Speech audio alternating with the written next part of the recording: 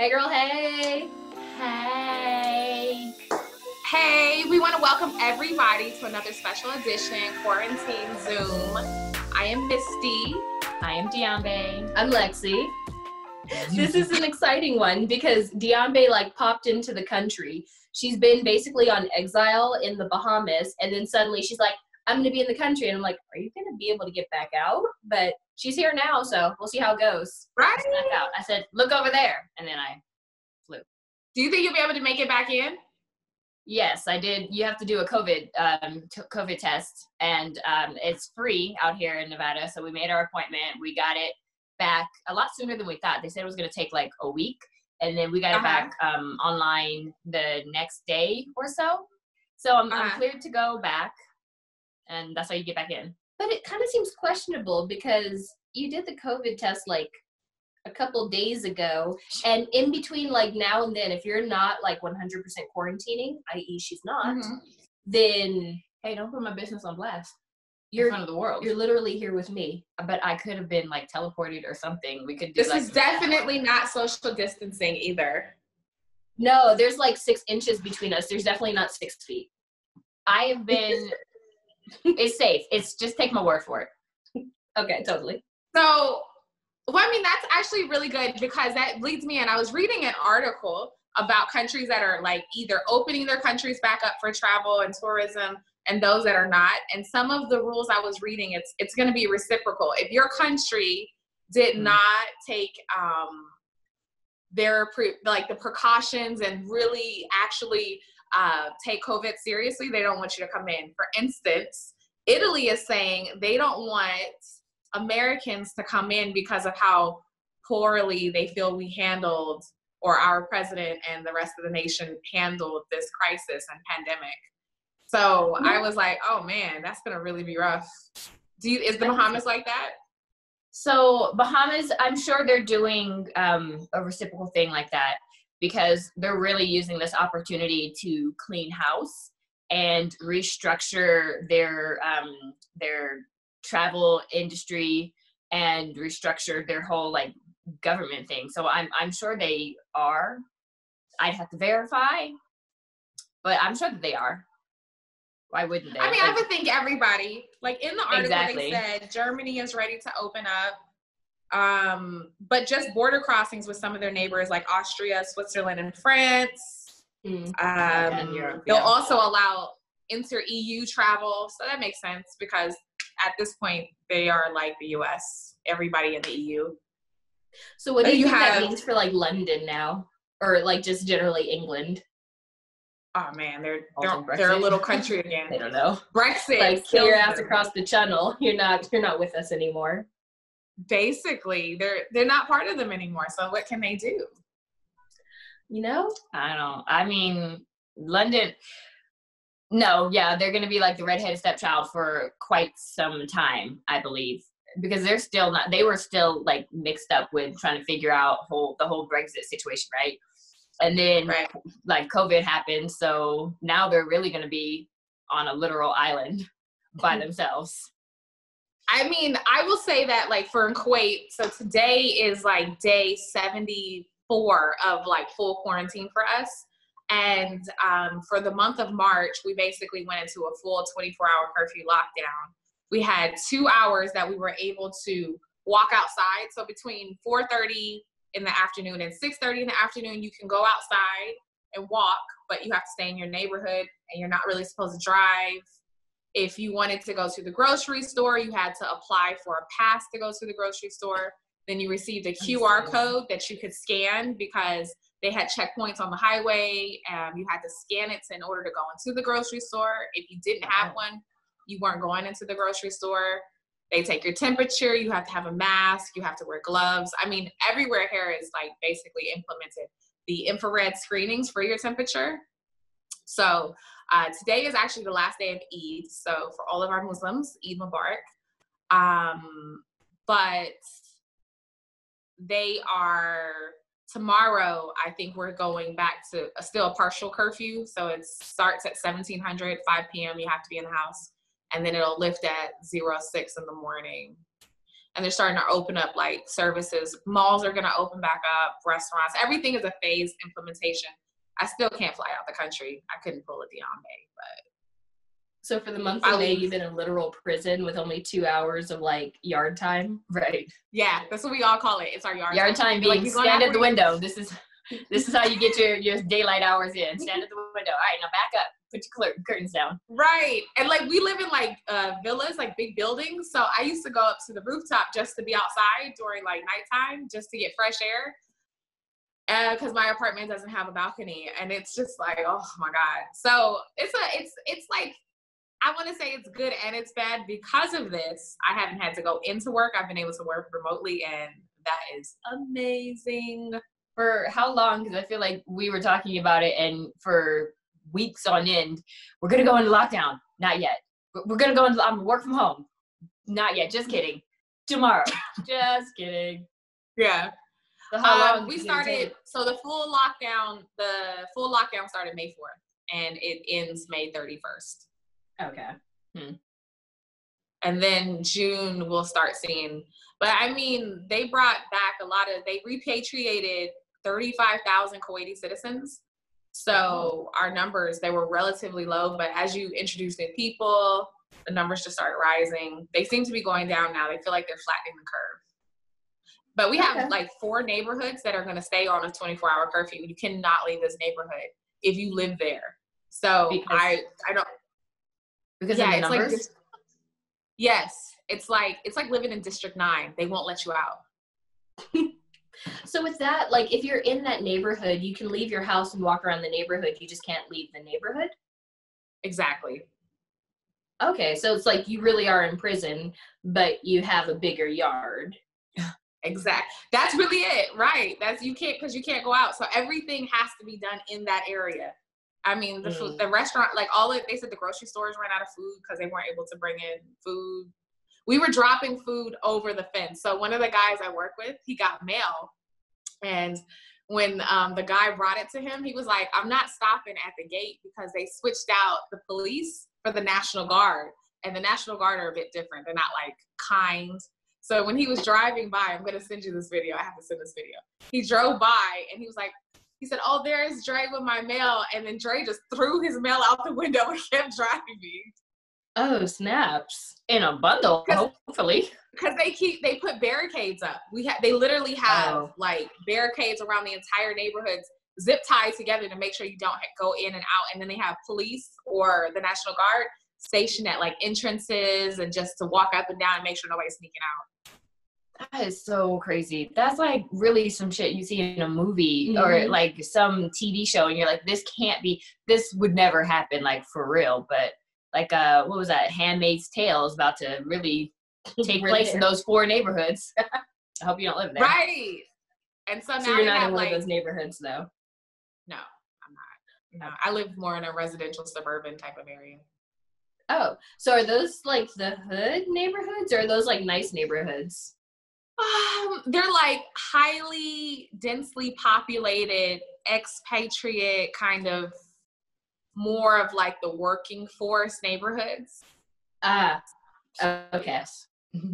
Yeah. That's unfortunate. So that's what they're doing for their working class. So if you're not like a live-in housekeeper, nanny, etc., you're basically like just screwed. Yeah, basically. So I guess that means that they can't go to work. Are they like waiving rent there? Because I know in like Nevada right now, you can't evict someone, and you can't, well, generally, you just can't evict them, or what is it? I want to say repo a house, but you can't repo a house. What is foreclose? Thank you. You're welcome. She needs no help. I was like, give me a word. Give me a letter. Anyway. We were getting there. Anyway, so I know you can't do that here. Is that like a thing there, or are they about to put people out? Like, you're still in this neighborhood, you just can't be in this house. I mean, like, what are they gonna put you out? Where you gonna go? I don't know. It's up to them. I mean, I will say the Kuwait government has been amazing in like, they waived all personal loans, credit card payments, mortgages for the next 6 months. So anybody that was banking, with them and had a loan through them, they just waived those. Now, whether or not that trickled down to like us, that's based on the owner and what he wants to do. But I could tell you, my landlord, it did not trickle in. I've asked. I was like, so, you know, this pandemic, right? Rent? He's like, yeah, you're gonna be able to have that on the 3rd. I was like, bro, really? But really, do you need it like at all? He said, darn the pandemic. No, I'm he taking this money. Still wants his dollars. So they like they're saying you don't have to pay it at all. You don't have to pay it right now, but pay it later. They waived it altogether. They waived it altogether for 6 months. They didn't even put it on the back end. They just waived it. And the interest. They're not even charging them the interest. Wow. Right? Wow. Amazed. I mean, so do you really want to leave though? Well, I mean, I'm not tired. Yes, you go. Yeah. She's like, I'm paying my bills. Ask him next month and see what he says. Just keep going for the whole 6 months. Maybe the last month he'll just tell you keep your dollars. I'm actually gonna ask. I'm gonna ask. This is the 26? Yeah, I'm gonna ask again because I'm wanting it. But I mean, they even like all the people they brought back, all their citizens, it was free. They didn't even charge them to come back. They paid for all their plane tickets. They sent like aircraft out there and brought them back for free. Man, that is caring. Sharing is caring. Man, yeah. We had to charter a flight to get out. What? We had to charter a flight to fly into Fort Lauderdale, and then we drove into Orlando. We drove up to Orlando because it would have been another $1,000, I think, to get to, or for them to fly to Orlando. It's just one of those little one-seater, like one seat on each side, little aircraft, a little puddle jumper, basically. And we got into Florida, and that's how, I mean, JetBlue, I think, is flying, and they're doing 1 or 2 flights per week. But we left like on a Monday, and they didn't have a flight until Thursday. So it was like, if you want to get out, you're basically chartering this flight, and the ticket for, I can't even remember how much it was for JetBlue. It was just crazy. It was madness. I definitely wouldn't try non-revving on that, because I don't know how many people there are, like U.S. citizens, are trying to, you know, get out, if they even knew that was a thing, because I didn't think there was a way to go until the government was like, okay, we're opening the airport back up. We flew out of the private airport. I thought they were still doing rescue flights for like U.S. citizens. I think that's the JetBlue one, but but the government, U.S. government. Do you have to sign up through the embassy?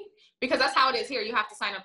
Well, Qatar Airways is actually flying, but one-way ticket back home is costing you, on Qatar Airways and that's they're like the only ones flying, almost $2,800 one way for economy. Yeah. Oh my gosh, that sounds about right. That's insane. Yeah. You know what? We need to get you a shirt, Misty, that says, "Do I look like I fly economy?" Every time I see that pop up on like my Facebook, I think of you. For $2,700, I do fly economy. I'm right there with it. Hopefully they'll let me upgrade with my points. You're like, just go ahead and throw me in cargo. I'm good. So with the lockdown, but this has been amazing. This has been amazing as far as savings. There's nothing to spend your money on. Is there? Oh, you know what? Because you don't have Amazon. No. This has not been amazing for savings, because Amazon delivery, like, they are on it. And I feel so terrible ordering from them, because have you seen those things where they talk about like you're endangering people's lives by ordering like stuff you don't need because they're only open because they need to be essential? I was like, man, I really wanted that travel bag, and I did order it, and obviously that's not essential. I genuinely hope I didn't kill someone with my bag. Well, you kept them able to pay their bills. That is true. And that's been the nice thing about continuing to work through this, is that I haven't had like that bit of fear. Right. Because I can't, that has to really shake you to your core to be like, oh my God, how am I going to survive? Like, you hear about it, but living it is a completely different thing. So yeah. Now there's that. Far lower stakes fear, kind of going back to your article, is what country is going to let me in when we finally can travel again, because my bag is packed. Let me go somewhere. I'm not sure. You definitely don't want to go to Brazil. They're like mass graves throwing people in it. Like, I think the world's gonna cut them off. We were going to go there this year, actually. Oh, were you? Yep, for Joshua's birthday.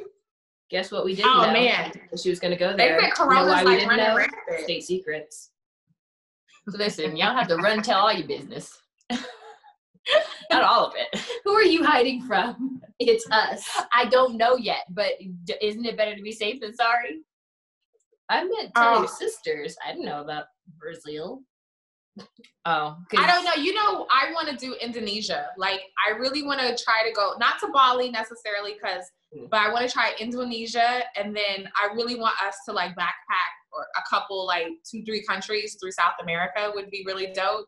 That is on my bucket. Like, I was thinking about my roadmap for 2020, and I think it's dead. But 2021, yeah, absolutely. Yeah. Might as well just save it to 2022 to be safe. So when you're looking up which countries are opening their borders, do they have a list of criteria that you have to meet to get in there? Not just from like a country to country perspective, but like the traveler. What is that initial wave gonna look like?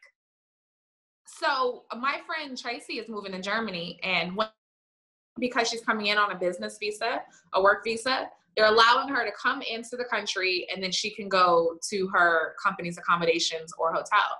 She wanted to bring her mom with her, and because her mom would be coming as a tourist, she has to go into a 14-day quarantine in a hotel, and then be cleared, even if she's flying with a letter. So I think some countries are requiring you to have medical clearance. I know in Kuwait, they're clearing you at the airport upon exit, telling you that you do not have COVID when you leave here. And you have to show up to the airport 4 hours early now. And then when you come in, they're testing you upon arrival. So I think, and then you go into a 14-day quarantine, and they give you an RFID tag bracelet to track your movements. Track where you're going. Exactly. I've heard that was going to be a thing now. And so wow. I have been kind of like, you hear all those conspiracy theories about like, this is all to like take away our freedoms. And a part of me is like, is it though? And then when you hear stuff like that, and I'm not going to say I get into those because I don't. I genuinely believe that people are honestly sick and dying, and we need to do what we can to protect them. But you hear some of those crazy things, you're like, will the world ever be the same, or are we going into a state where we're just more trackable? Granted, that's the invention of cameras did it already, so exactly. Time moves forward. I mean, I think it's inevitable, and it's just pushed it so that it's not going to be what it was. It's like 9/11. It changed the way we actually fly, our searching mechanisms. Like, people used to go to the gate, and now that died in 2001. So. Oh, but did you hear TSA is now letting you take 12 ounces of sanitizer with you? That's the only thing you can bring over 3 ounces other than like medical liquids. I did not hear that. But you go to stores, where are you finding the sanitizer? Hold up, 7-Eleven. 7-Eleven's coming up in the world. I went to a 7-Eleven. Are they making their own though? Because you know that story. Oh, I don't know that story, but we'll get to it. So they just had like rows of sanitizer, then toilet paper, and then cases of water under a sign that said "God bless America." I was like, well, that's a statement. So, I mean, I have some aloe vera gel. I have some lavender essential oil, and what was the other thing I needed? Oh, the isopropyl. Isopropyl alcohol. Yeah, Rubbing I make my alcohol. own. I mean, I actually don't need to make my own. I've been in my own house. It's only good for like 14 days. What is only good for 14 days? Yeah, I think someone told me when you make your own, it has like an expiration. Misty's like, this is day 15 for me. Still use that. I mean, I don't understand how does it go bad? Tell me how the alcohol goes bad. I don't know. It just stops working. It dehydrates. The chemical property in it that is killing the germs dies. I don't know. I just read it somewhere. I don't even know if it was a reputable source, but it's what I heard. I call bullshit. Bullshit. They just want you to keep purchasing that stuff. No, This is I will be true. Well, if you are listening and you happen to know why it would go bad in 14 days, please let us know. Please. And when I say let us know, let Misty know why she's not cleaning anything. No, you comment Why below the germs and are let still me know alive and tap scientifically. dancing. Okay. Well, fine. I mean, COVID's now Bojangles over at Misty's house. well, okay. So let's go into game time of our Zoom episode. I picked up Would You Rather. Have you guys ever played that?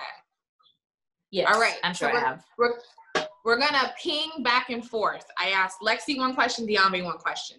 You'll say yes or, which you'll answer. And then, if your spirit says I should expound on why, you should expound. All right. Lexi, are you ready? I think so. Ready. Okay. Bring it.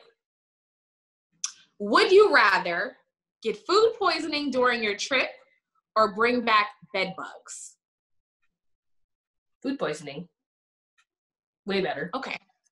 I mean, I've gotten food poisoning, and do you remember we were in Thailand together, and it wasn't food poisoning. I was dehydrated, which we've talked about. This has happened on a few vacations.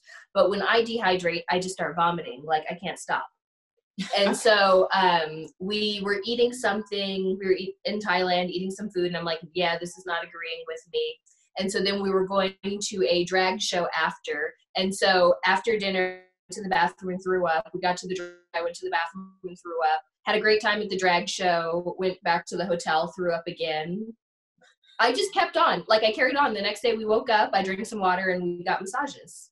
So you sure you don't want bed bugs? Yeah, definitely food poisoning.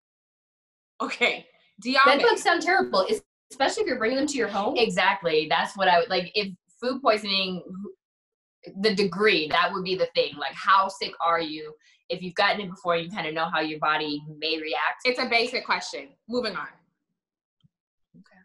Okay. Would you rather randomly time travel 20 plus years every time you fart, or teleport to a different place on Earth, on land, not water, every time you sneeze?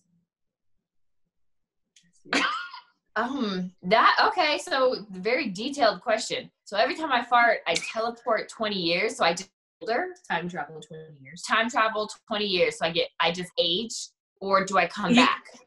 You come back, you go back and forth.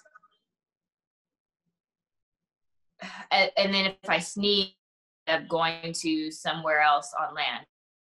Yes, and you have to make it back to your original destination.